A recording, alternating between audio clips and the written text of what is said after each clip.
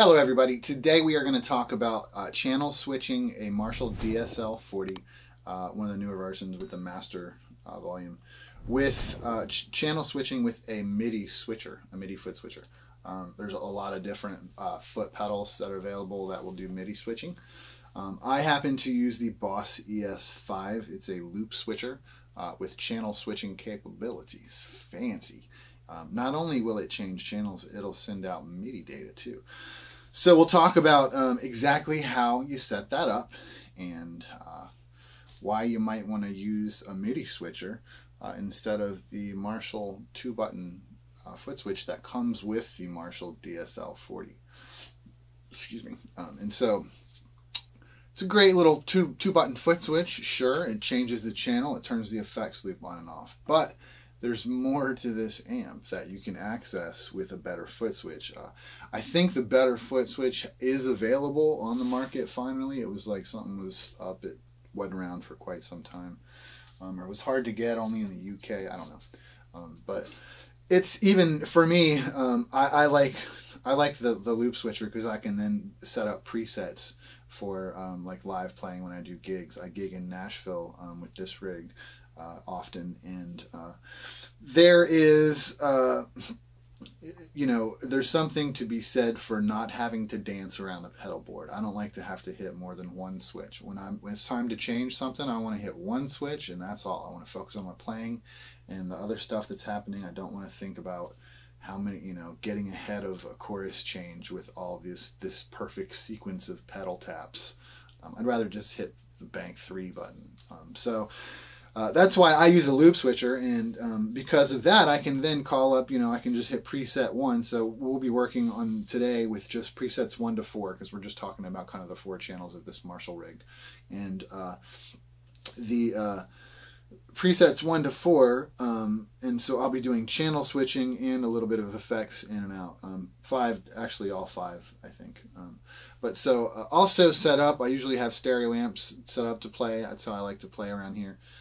And so we have a Bogner Duende is the other side of this stereo rig that's happening. So what's a cool thing about this channel switch, or this loop switcher thing, is it has 2 control outputs, so you can kind of do switching on 2 lines. So I could channel switch both of these amps with 2 hard lines, or 2 regular cables rather. They're all hard lines.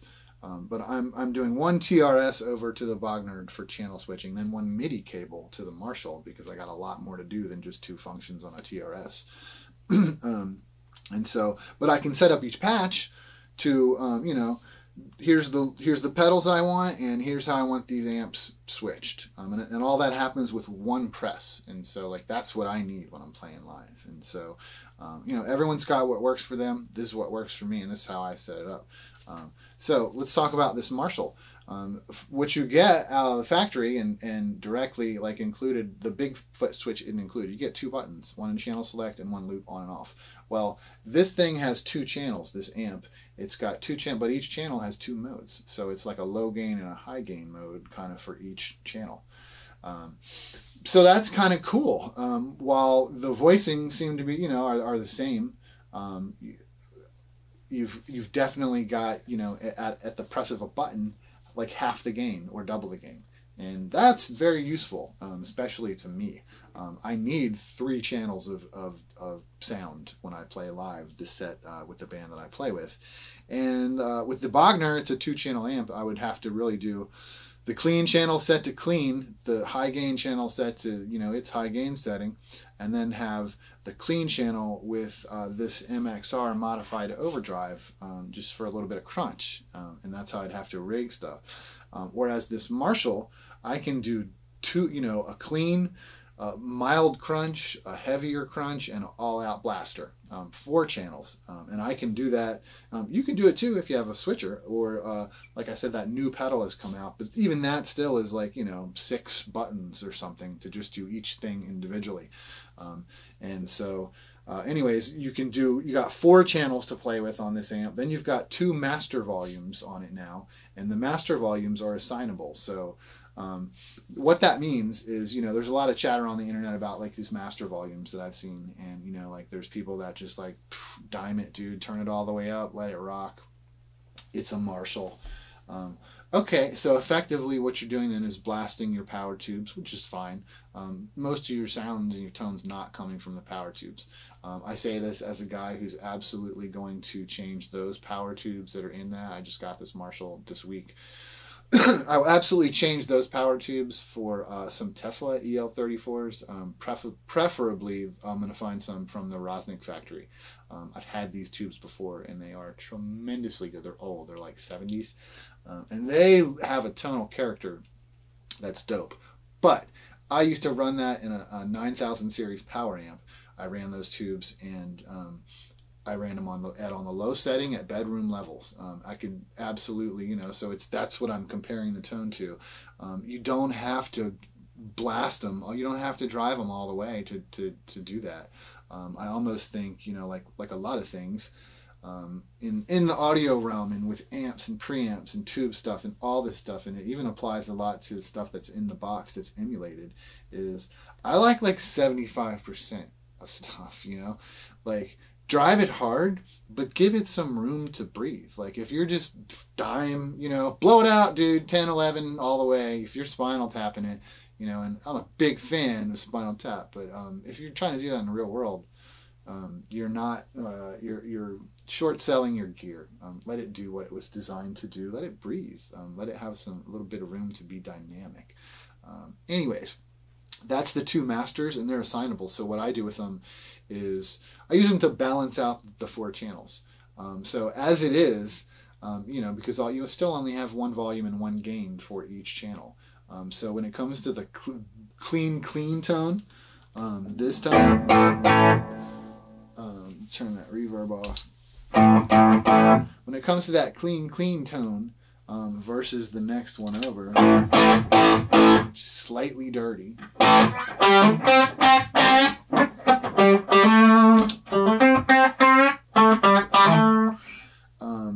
There was a big volume difference, so I even that out with the master. Now, the volumes on straight up clean versus the next channel over, the ultra gain channel, both of those voicings are very similar in volume to the very, very clean channel. The only one that was too loud was that, you know, that second channel, a little bit of gain. So the little bit of gain channel I have assigned to master 2. The other 3 are assigned to master 1. That way I can get them, you know, just right. So as we bump across our channels, let's have a look. We have clean,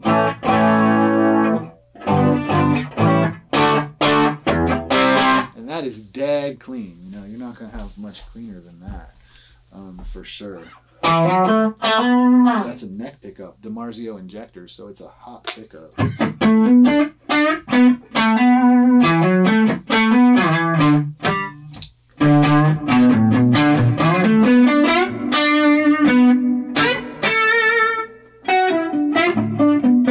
So that's our clean, dead clean. Next over.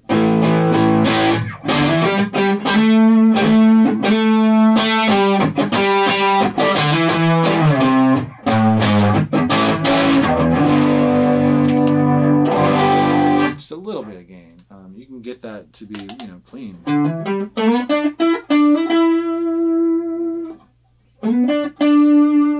It's volume knob at 7s. Back off just a little.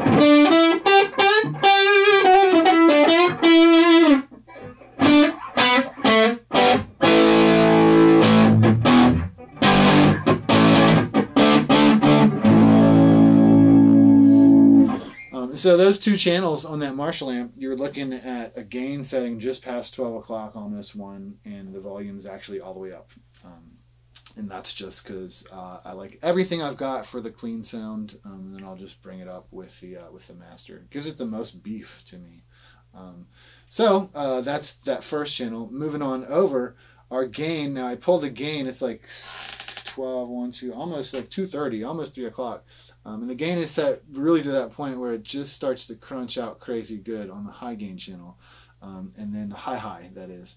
And then it's backed off. Like that's a good setting. Like just enough will give me enough of a roll off. Otherwise, the number 3 channel, like the mid gain, the high mid gain, 2 main channels, is a little too gainy. So it's good to find a balance there. But that's it. So go from there over to here.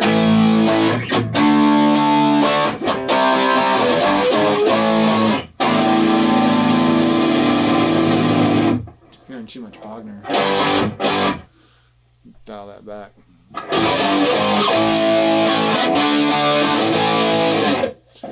So yeah, I really dig it. And these volumes right now are really low. I can almost talk over this if I want to. So that's not the high gain channel. That's just a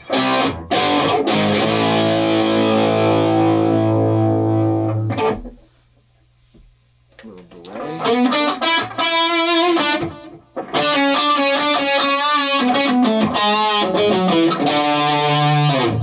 Can pull the volume knob back, maybe pull it back to like 7.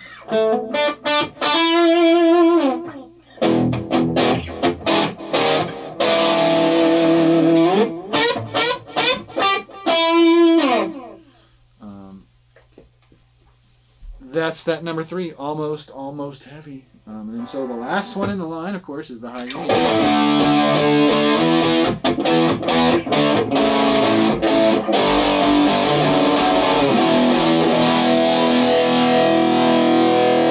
It's fat.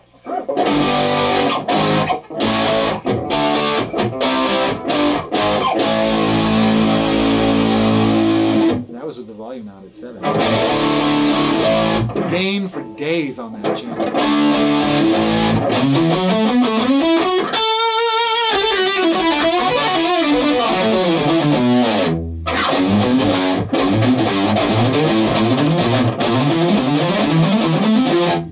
Yeah, silly. You can do like anything you want with the gain on that channel. Add a little delay, you can get space.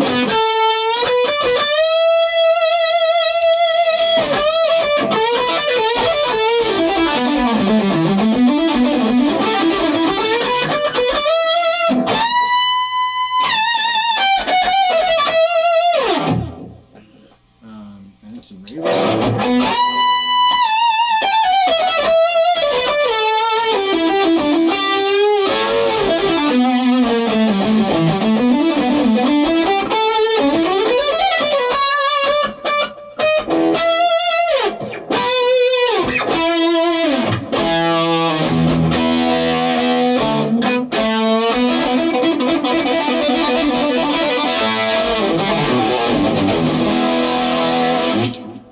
So that's you know, bouncing between the channels and the tones.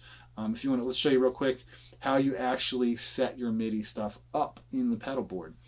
So you can go ahead and you're on your patch, and so like in this case I'm on patch 121, whatever. Hit edit, and you're in patch edit. You want to hit enter to get into that. You're like, yes. This, you want to scroll to the right place. So scroll left or right. This is also where you do your channels on and off. So C1 through C4, that is what that is your channel switching with the 2 TRS lines. So that's where you would handle when you're replacing a foot switch. What we're about to do with MIDI right here. So next in line, input buffer, blah blah blah. There we go, patch 1 MIDI. That's what we want. We want to enter. And so what we're doing is we're doing program change. And so program changes 1 through 4. That's how you access those on this amp. I meant to say earlier, we get to do the 4 channels, the masters, and the loop on and off for every patch. Like, that's so powerful and cool. And so this is a clean channel on my board for this thing. And so clean channel, we want program change 1. Easy enough, right? The next thing, I think if we page over some more, we have, I'm not doing it, there's values for the loop and the master. So that's another cool thing about this amp, is that it remembers, and this sounds confusing, and it confused me at first, but it remembers the last setting as you whatever you had for the loop and the master. So if the last time that you were on the classic gain channel 1, but the high version, you know, like the crunch, not the clean, but the crunch of classic gain, last time you were on that, you used master 2. It'll remember that forever until you use master 1. So it remembers the assignment. It doesn't remember what the values are, but it remembers the assignment. And same for the effects loop. So while there are functions inside the Marshall, and they correspond to some CC values, 13 and 14, 0 and 1, do either turn masters on and off for you by patch, in the loop on and off too, but I always want them, you know, set the way they are, so I don't even have to mess with it. I just do the program change. So that, in a nutshell, is that. If I hit display exit 1, 2, 3 times, I'm out of there. Go to my next patch, hit edit, enter. Where I want to go, yeah, enter again into MIDI 1. And we'll see, now you've got program change 2. Oh yeah, that was hard.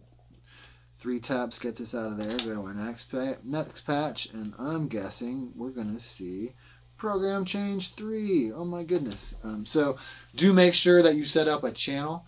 I didn't have that set at first for any of these patches, and I was getting pretty irritated for a minute, thinking like, what is going on? I even, you know, hooked up my MIDI cable to the computer. Like, I tested everything before I realized on this channel, on this loop switcher, the channel by default was set to off.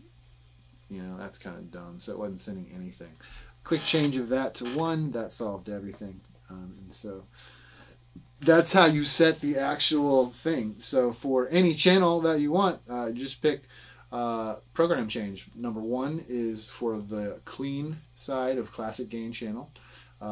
Program change 2 is for the crunch side of classic gain channel. Program change 3 is OD1 on ultra gain, and program change 4 is OD2 on ultra gain. And that is how you set up the Marshall DSL40 to receive the MIDI channel changing and really access all of the features of that amp, which like it's very capable. I didn't even know when I bought it that you could do that you could hook MIDI up to it. Not enough chatter about that out there, but anyways, that's a quick look at the Marshall DSL40 and controlling it with a loop switcher via MIDI and accessing all the functions like a boss. And so that was fun. Hit the subscribe thing if you want to help a brother out. Pick me up some subscribers and make a little, like, some dimes and nickels. Yeah, baby. But anyways, hit that up. Thanks for tuning in. Hang around. We're going to do a lot more cool and fun guitar stuff like this. And I'll catch y'all in the next one. See ya.